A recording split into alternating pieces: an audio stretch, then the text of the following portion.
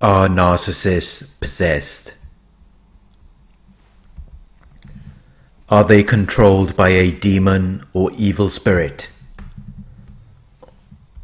When you observe some of their behaviors, you could quite easily mistake them for being possessed by a demon or evil spirit. There is no way to prove if they are possessed, but there are certain traits that suggest that they could be.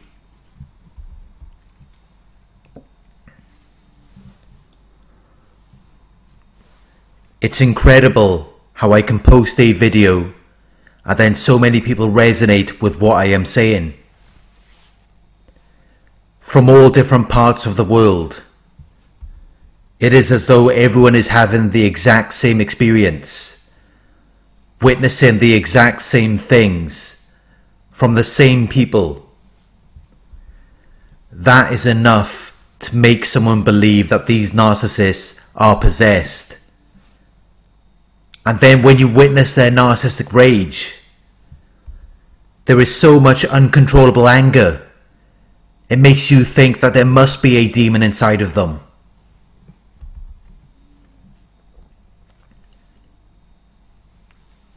Sometimes the narcissist will push and provoke you to get a reaction out of you. They do this so they can then point the finger at you and say that you're the problem. It helps them to maintain their false image, deflect their shame, and shift the blame onto you. When I have experienced this from them, sometimes I have felt as though I am being possessed by a demon or evil spirit. It's like something else was taking control of my body and I didn't know what I was doing. Then afterwards, I couldn't remember anything that I did. It was as though the narcissist had transferred a demon or evil spirit onto me. I have experienced this several times, but each time it was temporary and then I would go back to normal. If there were any real demons or evil spirits involved, I guess I'm not a suitable container for them. But during those experiences, it did feel as though I was being possessed. As though I had lost control of my body, mind and soul. When you are being abused by the narcissist, you may react to the abuse that you are experiencing. You may scream or insult them, or even physically assault the narcissist. This is what narcissists often rely on, so that they can then abuse you without being held accountable for their actions.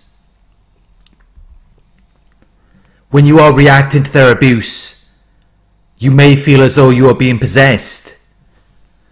You may feel as though you are acting out of character, doing things that you wouldn't normally do. I believe that the reason why this happens is because during that moment, we are in survival mode. This is something that narcissists are in all the time.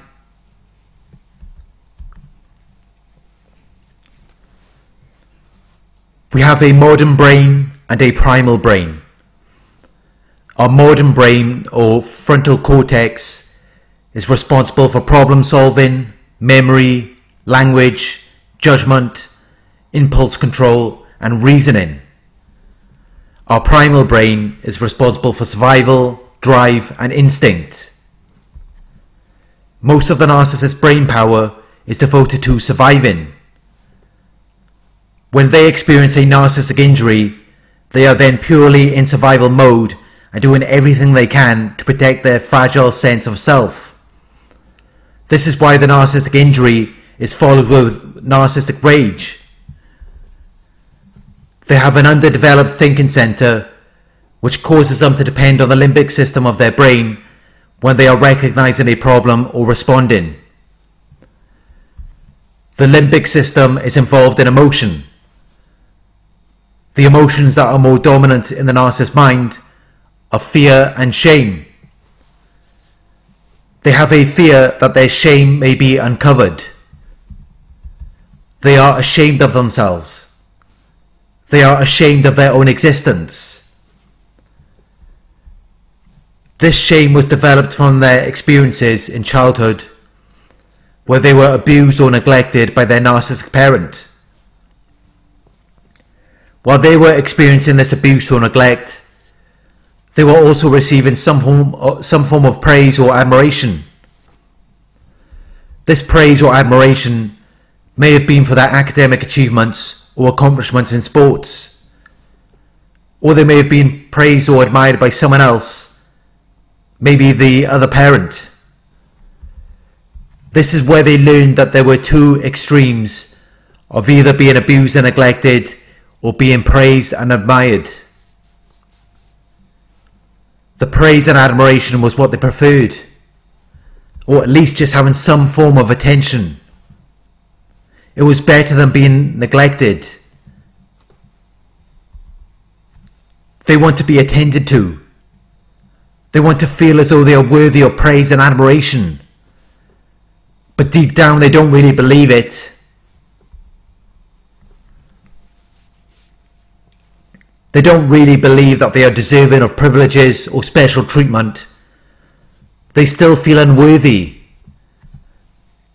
They feel as though they are not deserving of respect or attention. It creates cognitive dissonance, two conflicting beliefs in their mind.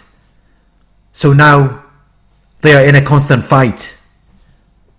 They are in a constant struggle to prevent their feelings of worthlessness and insignificance. It's a never-ending war that is going on in their minds. And whenever you are around them, they are projecting it onto you.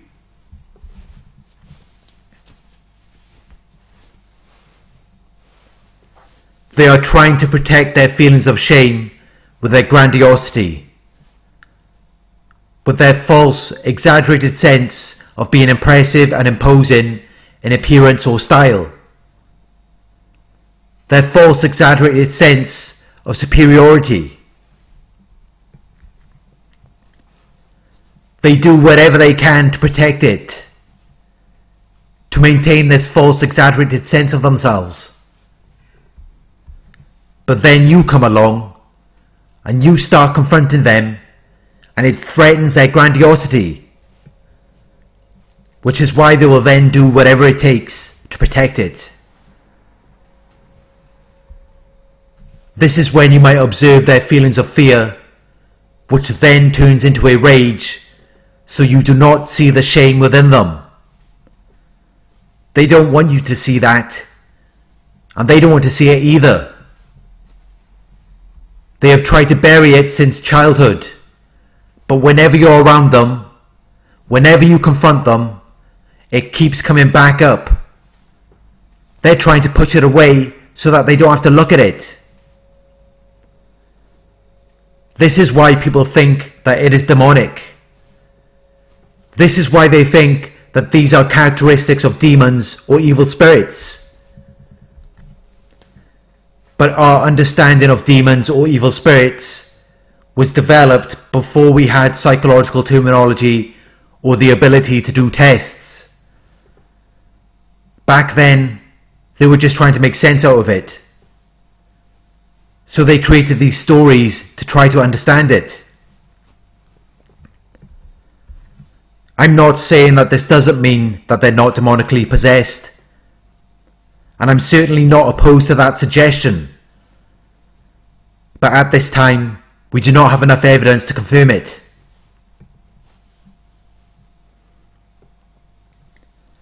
Narcissists are in survival mode. When they are confronting you, or when you are confronting them, they are fighting for their survival. Don't take it personally. It has nothing to do with you. They feel threatened and they are afraid that you might expose them. They are afraid that you might expose the shame that they have been trying to dodge their entire lives.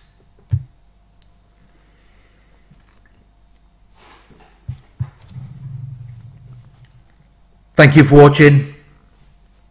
I hope this video resonated with you. Please like, comment, share and subscribe. Click the bell icon to receive notifications for my future videos. If you would like to donate, my PayPal link's in the video description. Coaching inquiries, you can email me at narcsurvivorcoaching@gmail.com.